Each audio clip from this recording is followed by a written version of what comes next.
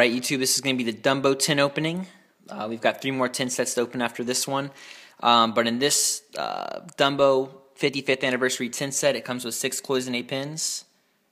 It's got Miss Jumbo on the bottom right, Dumbo, Casey Jr., Timothy, the Stork, and the Crow. The background seems to be the circus that they're a part of, with the train as well, this is a really beautiful tin set as well.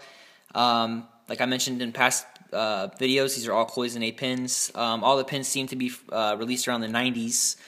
We just recently hunted down a bunch of these tin sets and box sets from the Disney store, so there'll be a couple of other videos as well. Make sure to like, rate, and subscribe to our videos so you guys can see our future content, as well as like us on Facebook.